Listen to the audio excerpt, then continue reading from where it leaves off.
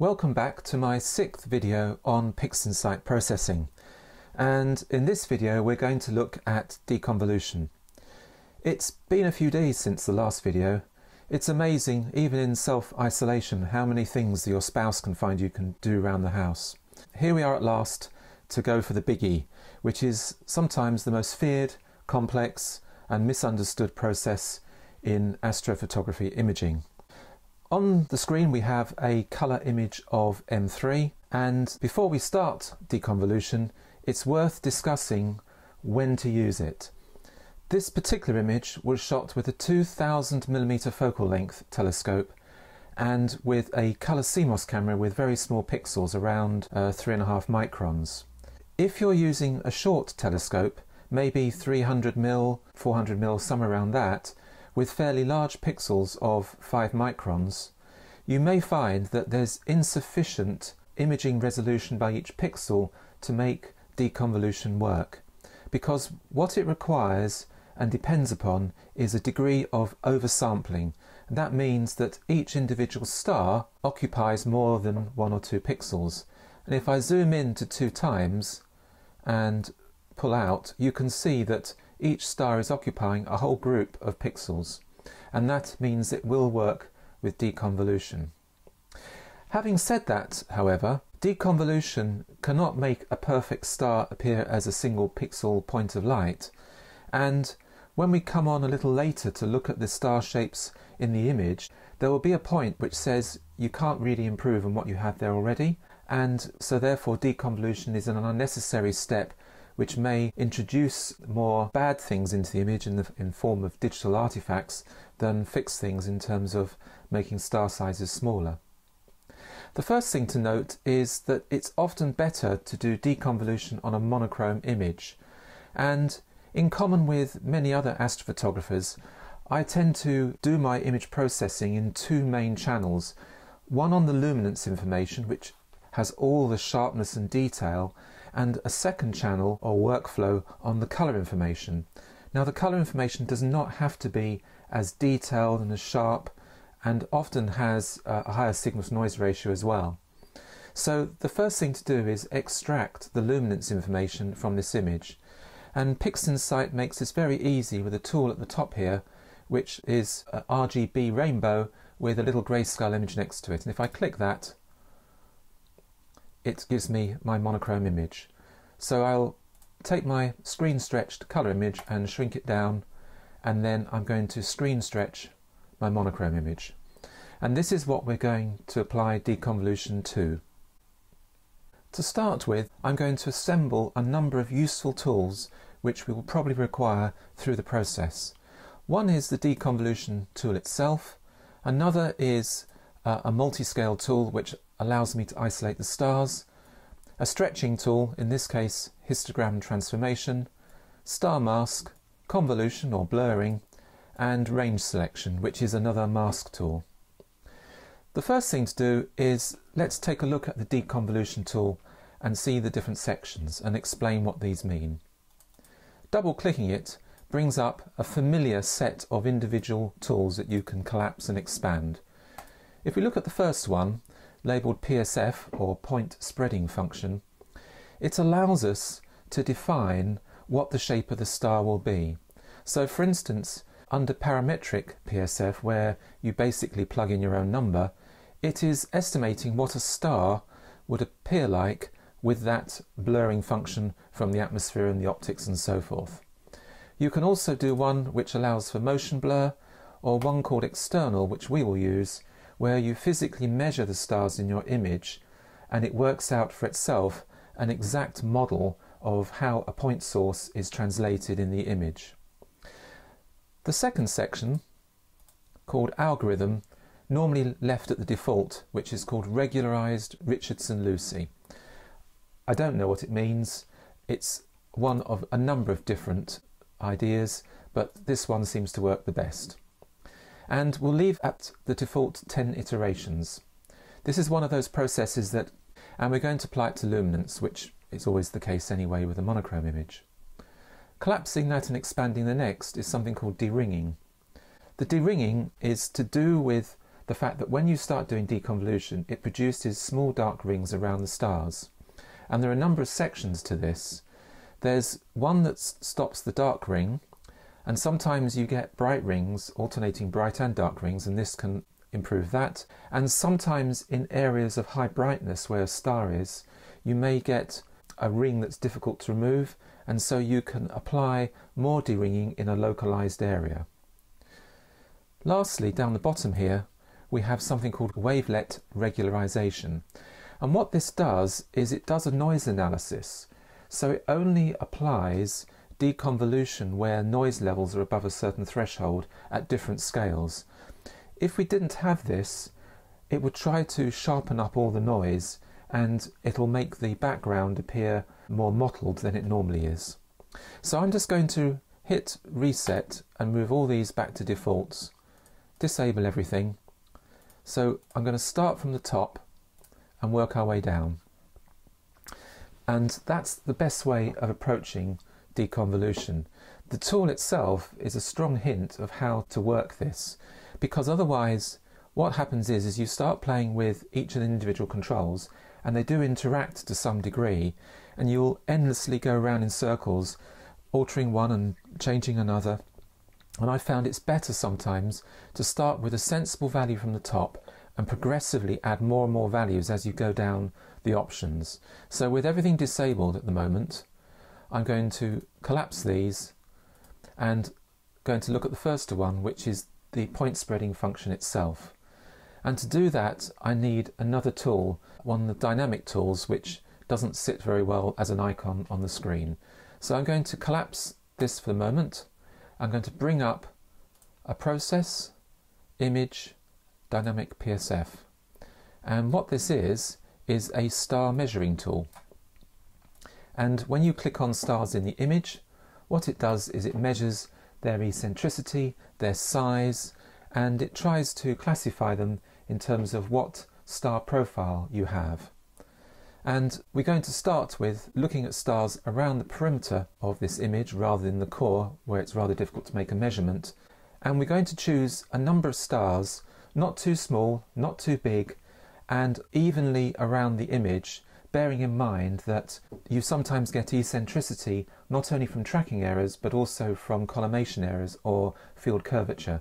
So it's useful to click stars all around the periphery so you get an even spread of eccentricities that will average out.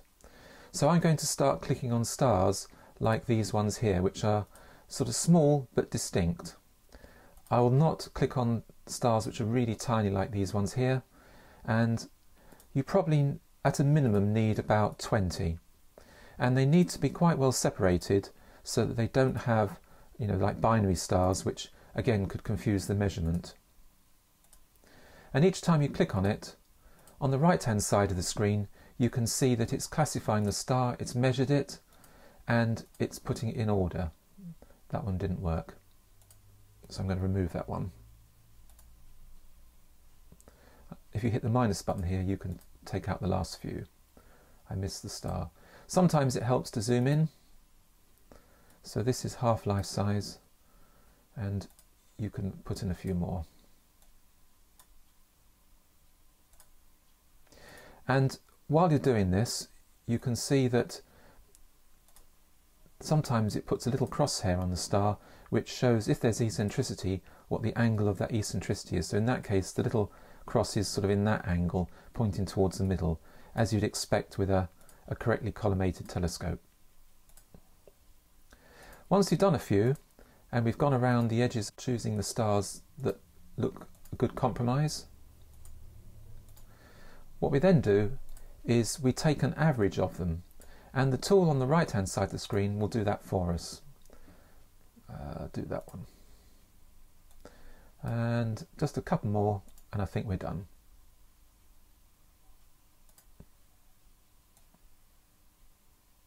These ones are a bit too tightly clustered to find something that's distinct. You wouldn't choose this one because these two are too close, and that one would affect the measurement. And you have to just be a little cautious about which ones you select. Okay, so having done that, we can see that we've chosen stars all the way around which are of reasonable shape, and on this side we can see it's listed all the stars and it's listed them all in terms of their size and shape. And what we're going to do is, apart from this one here, there's a couple listed Gaussian which are particularly bloated, so I'm just going to remove that one, and I think that's the only Gaussian one there. And what this word Gaussian and Moffat mean is they're star shapes, and typically most stars are what they call a Moffat shape, and the Gaussians tend to be rather bloated for some other reason. And if you ever have Lorentzian stars, lots of those, they're far more spiky in profile, and that normally means that your telescope's rather good and you don't need to do deconvolution.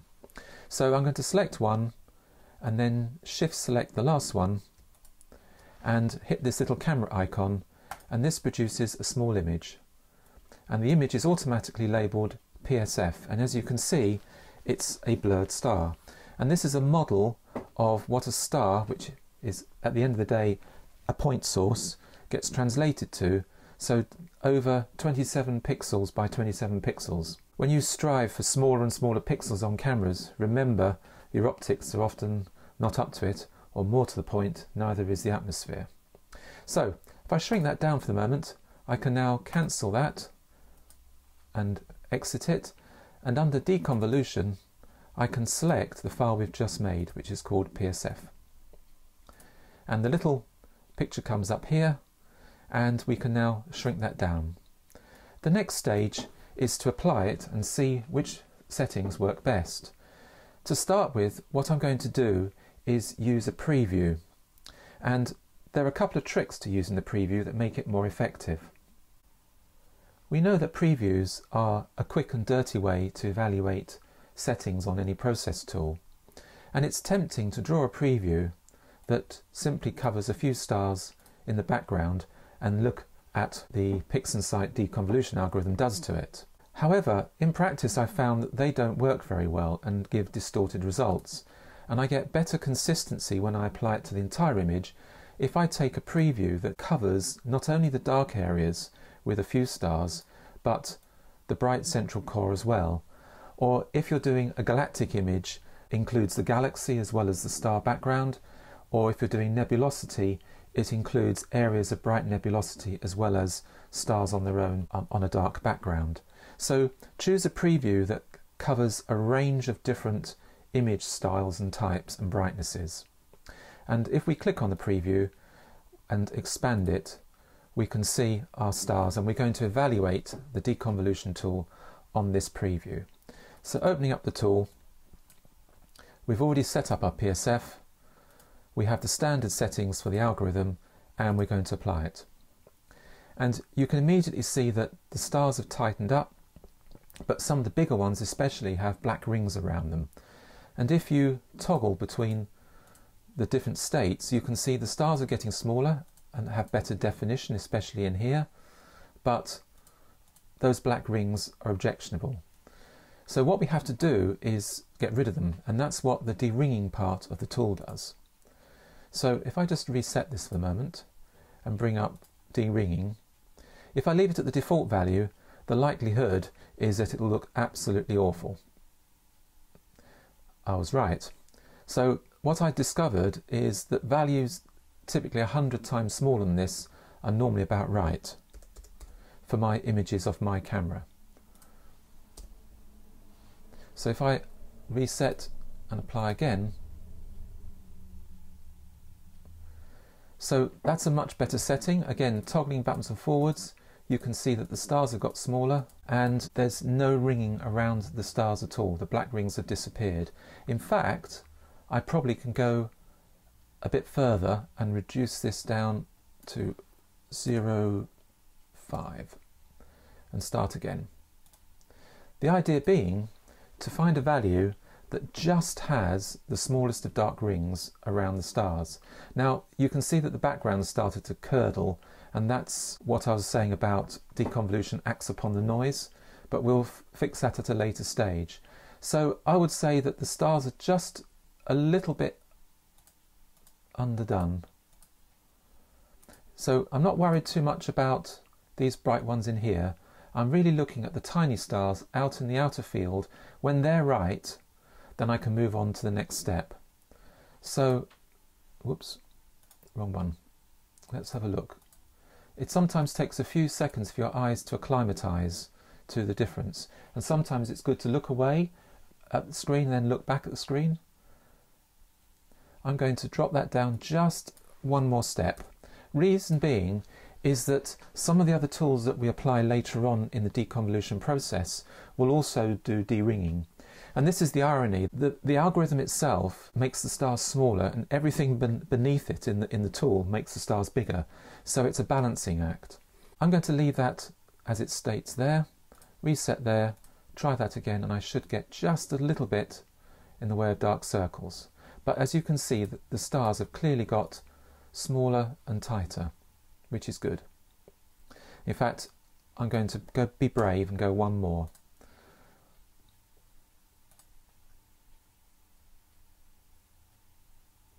Yep, I'm fine with that. And some of this is experience because you've been here before, and some of it is chance. So there's always the room for experimentation, and your values are likely to be different to mine with a different camera and a different sensor. Let's shrink that down again and reset, and then move on to the next. This is where we try to stop the deconvolution algorithm working on the background. And again, there are a number of different methods of stopping this happen. The next section in the deconvolution process is something called wavelet regularization. Rather a fancy word for, in effect, noise protection. So if we enable it, it brings up a number of different features. And what I typically do is choose B3 spline 5 as the default one, which is good. I normally increase the number of wavelet layers to 3, because what this is doing is it's looking at noise at different scale. So it's looking at very fine noise, pixel to pixel, and more blotchy noise as well. On very poor images, you may have to go up to even 4 layers. And what you have here is a noise threshold and a noise reduction amount. And typically what happens with these tools is you will have a higher noise threshold on the smallest scale, with decreasing values going down, and the same with the amount. So this is 100%, this is 70%, and this may be 50% or something like that.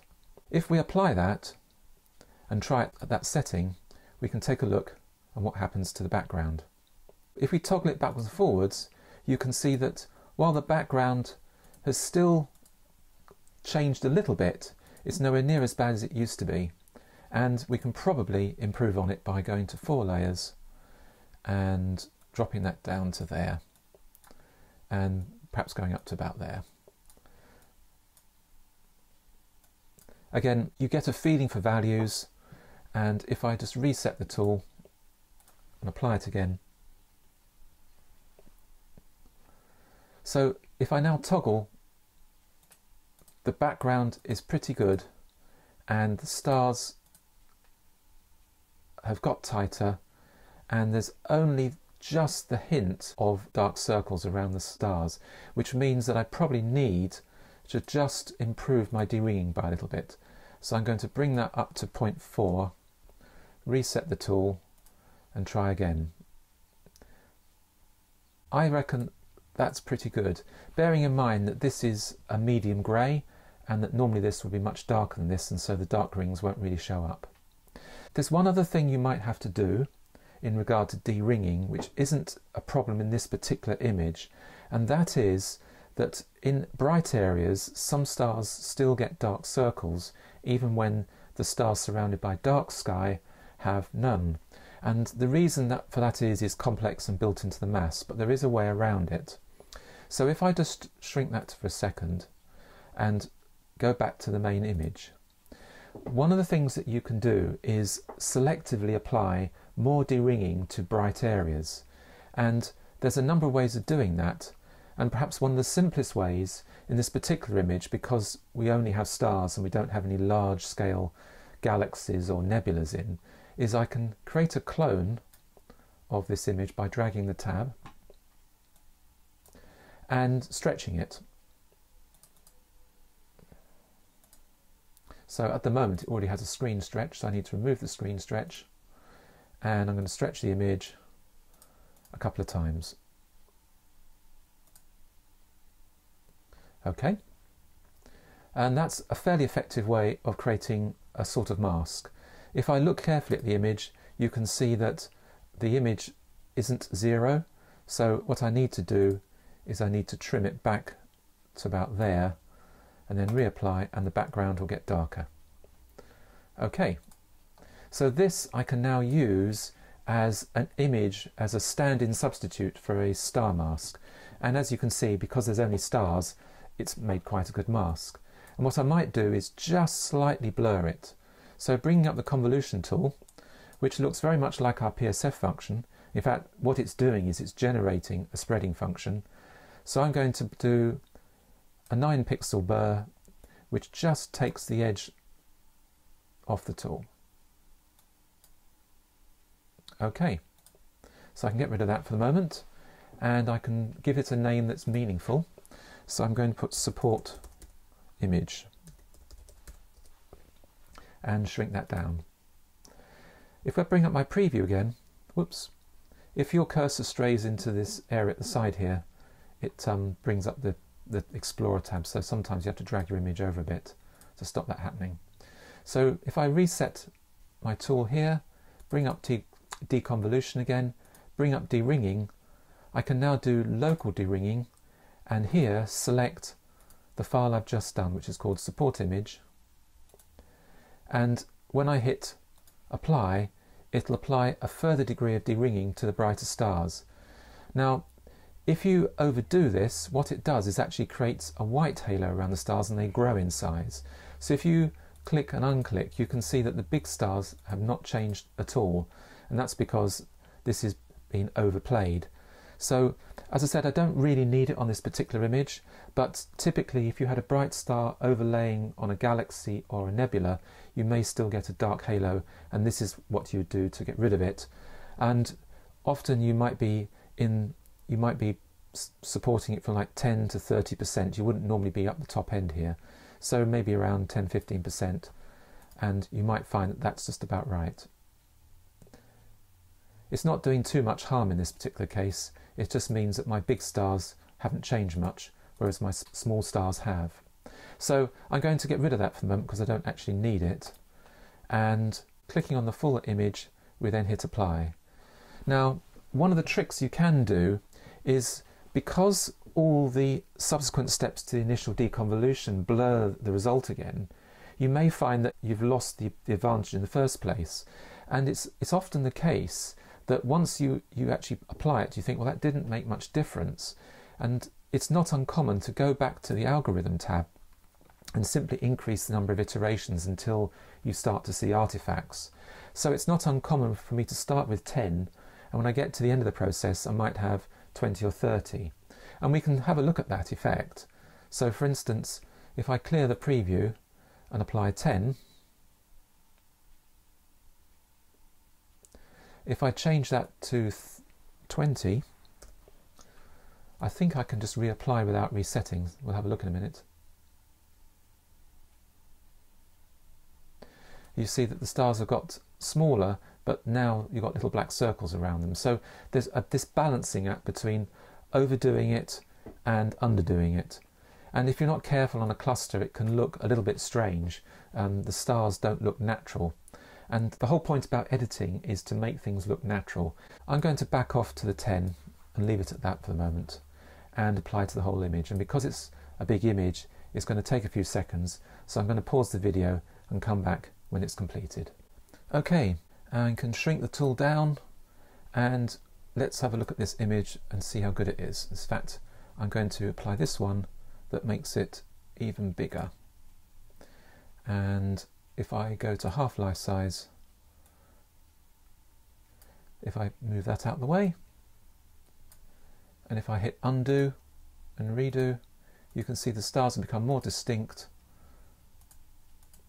and the cores have become smaller. So that the big stars, the cores have become less bloated and more focused.